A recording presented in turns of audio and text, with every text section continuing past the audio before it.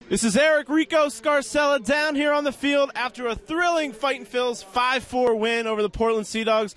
And I'm here with the man who made it happen, Roman Quinn. Roman, you had a walk-off RBI single right there at the end of the night. How exciting is it to end the weekend on such a high note?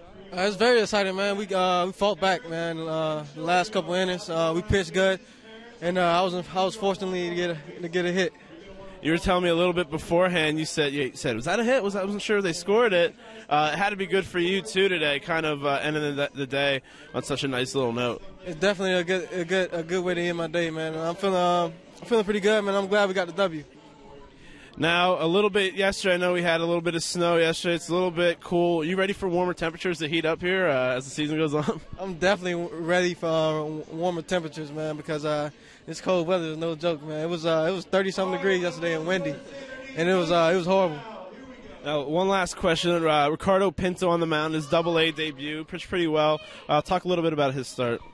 He kept the ball down well, man, and he's a really good pitcher, man. He spots up both sides of his play and got a real good changeup. Well, there you have it. Our Railroad House player of the game, Roman Quinn. Roman and the Fightin' Phils win 5-4. They'll be back on Monday night at 6:35 p.m. against the Richmond Flags Girls. We'll send it back to RTV. Take it away, Baseball Town.